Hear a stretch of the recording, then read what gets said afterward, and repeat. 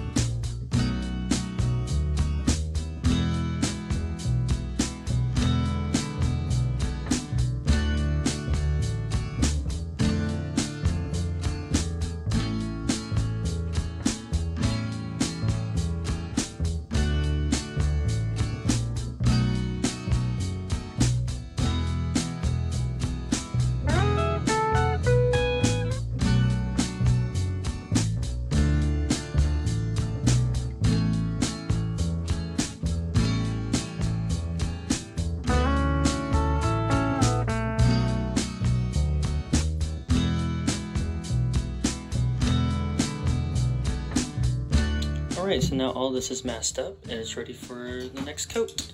And we're going to use dark yellow. I'm just going to spray this all in dark yellow. So we'll be right back. And there we go, now it's all painted. So now all we have to do is peel it off.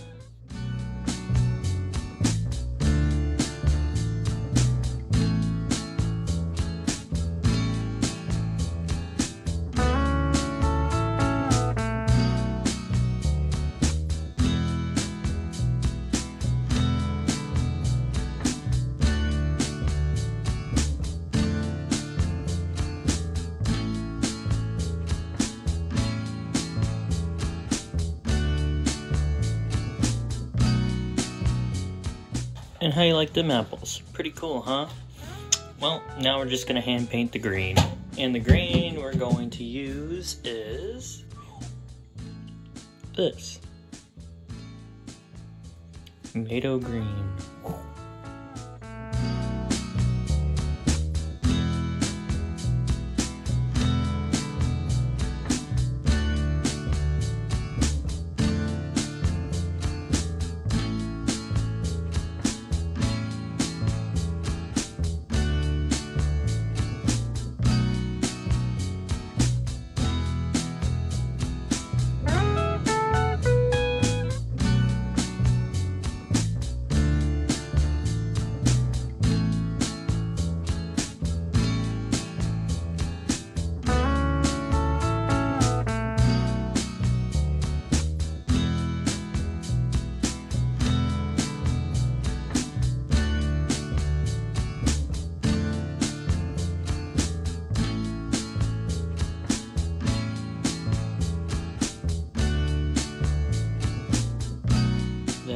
After 4 coats later, there we go. And it's not 100% perfect, but that's okay, because we're going to be going over all the colors to weather them up, make them look streaky.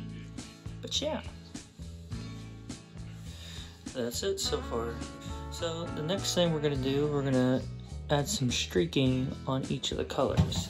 So basically, I'm going to use this for the tan, because it's a higher, it's just a little bit lighter for some streaking, and I'm going to mix this with the green and the brown. I'm going to mix this with, you're going to think I'm crazy, just a generic brown.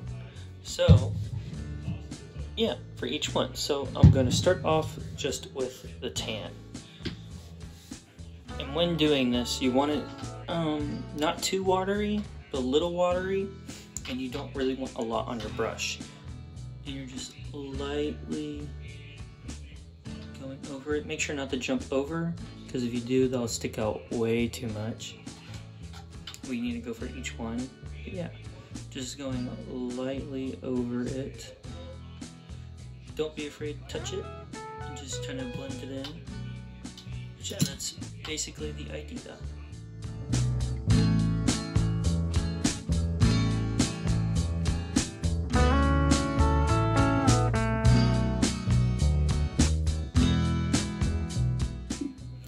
As you can see, there's a big difference. See how this is lighter? It looks a bit more weathered out than the original color. And when you move to the top, it's literally, I'm basically kind of doing dry brushing, but not at the same time. You want to stipple it. Just like that. No, not really streaking, because nothing would streak up here. But that's the general idea. As you can see, all of the tan is done. See the big difference? That's brighter and this is darker for the chassis. You can really tell when I put the turret right here. It's a lot lighter. But yeah, so I'm just going to continue the process, and I'm going to do the exact same thing to the green and brown. And then there we go. All the tan is done. Now we're going to move on to the brown. And I'm just going to mix the same color like I did. Mix that color with the brown like I showed you, and I'm just going to repeat the process and with the green as well. So we'll cut right back when I'm done with that. And there you go. So now the paint work looks a little bit more weathered. And yeah. So next thing I'm going to do is just pick out the tools. That's easy enough. And the two colors I used for the handle, I used Desert Yellow, and I used a Warhammer paint for the metallic, and it's called Iron Warriors.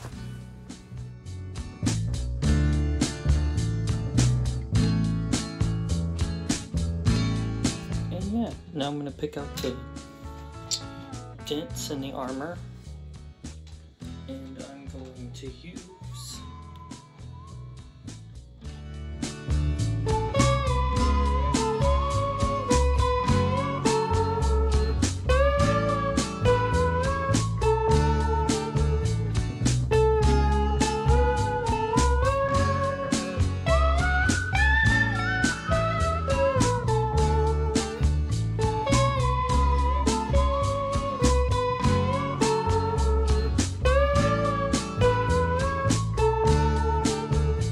Antix Fire Extinguisher Gray.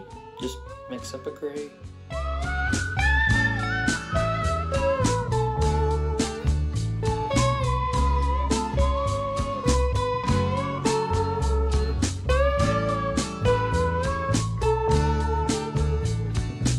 So that's it for here. And the next thing to do is to give it a wash in all the little crevices. And what I'm going to use is this.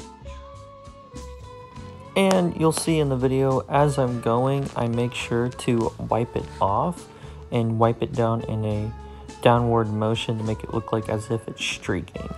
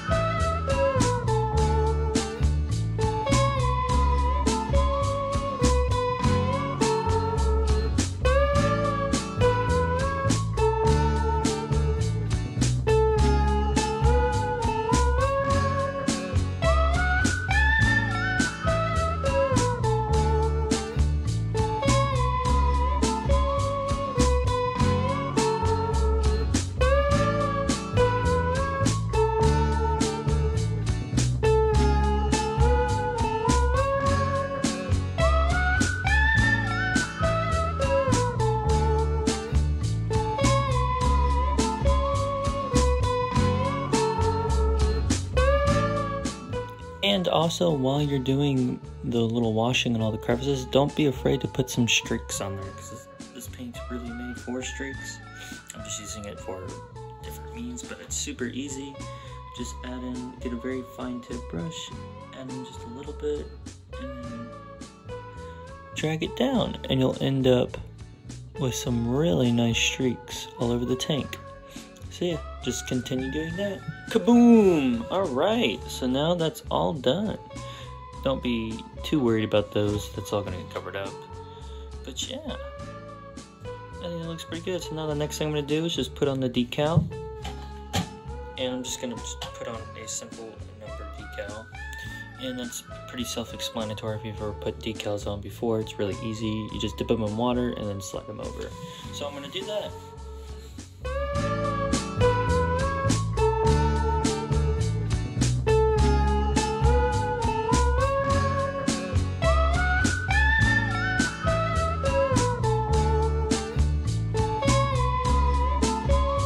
Alrighty, now that the decal's on, I'm going to give it a matte clear coat, and I'm going to use this. So that's pretty much it for this video. Yeah, I think it's pretty straightforward, and you get a pretty good result at the end. Please tune in next week. I will show you the chipping and weathering. So we'll start adding mud and grease and grime to make it look like it's really been in a battlefield. But other than that, please like and subscribe, only if you want to. I do really enjoy making these videos. I love every single one of y'all that actually watches videos. I'm just happy that people are actually watching them. I don't really necessarily care if you subscribe, but if you do, I'm very thankful for it. But other than that, enjoy this little montage.